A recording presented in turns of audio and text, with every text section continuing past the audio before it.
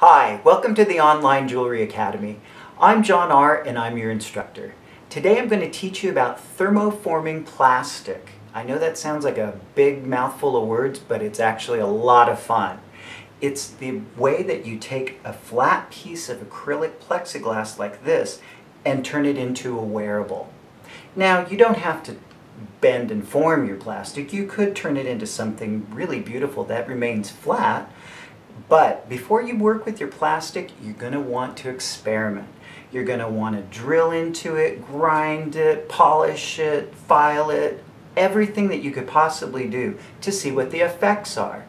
Now, a piece like this has a really interesting sort of fluorescent edge effect to it. So you want to see how to play with it so that you can get some interesting results like I did with this pair of earrings. Now, here's some of the tools that you may need for this project.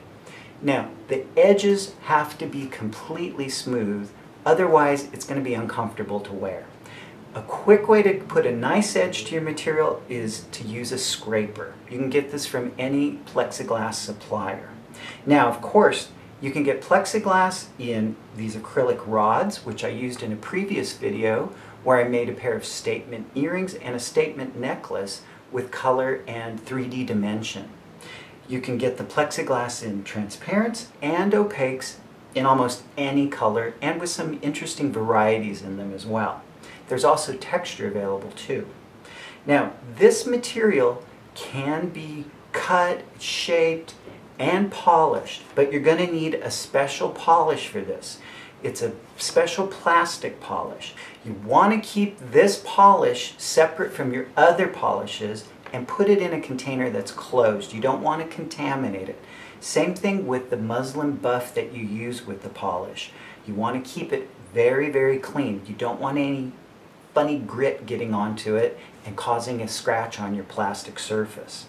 Now, to prep the plastic for polishing, it needs to be sanded to a very fine finish. You need a 1500 grit.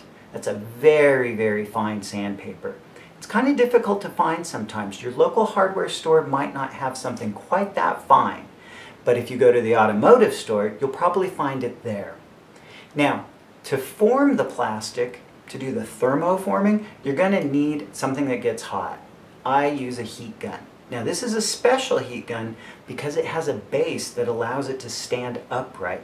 If you use a regular handheld heat gun, you've got one hand occupied holding the heat gun while you're trying to handle the plastic, and it'll work, but it's a little more difficult. I suggest getting one with a base. Now, with any project, safety first.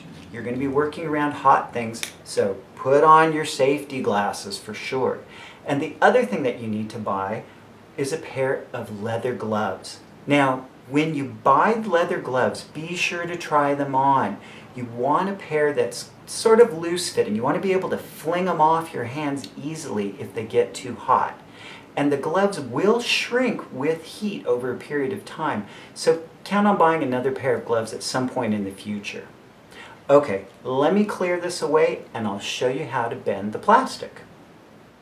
Okay, I've cleared the bench, leaving only the items that are essential for turning this into a cuff bracelet. Now, when I turn on the heat gun, it's going to make a lot of noise, so I'm not going to be able to talk over that noise. So let me tell you ahead of time what to look for. I'm going to take the piece of plastic and I'm going to anneal it over the heat source like this. And what you're going to see is the plastic's going to get kind of limp and wimpy looking. Once it reaches that annealed state, what I can do is I'll pick up this piece of dowel that I cut and I will hold the plastic over the dowel in order to form one half of the curve of the cuff bracelet. Then I'll go back, I'll reheat the other side of the bracelet and form the other curvature. Now, if I make a mistake or if I need to finesse the form a little bit, all I have to do is put the bracelet back into the heat. This will either relax it and cause it to open back up, or it will give me enough softness in the material that I can easily just form it with my hands. All of this is done, of course, while wearing the gloves. All right, let me get on my gloves, turn on the heat gun, and we'll get started.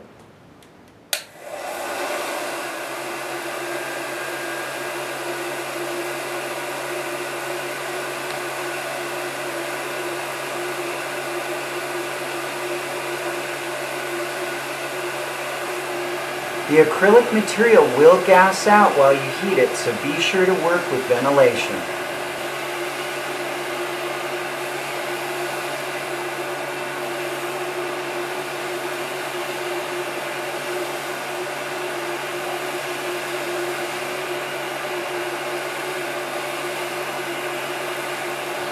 You can see that it's getting a little floppy on this end.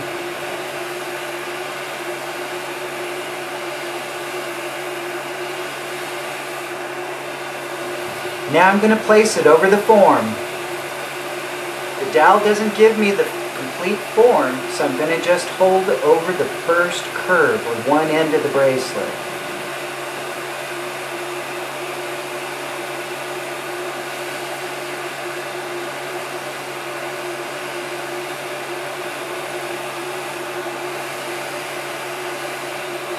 You can see that the first curve is beginning to relax as I'm heating to make the second curve. Just hold it with your gloved hand and keep it in place until you get the form that you want.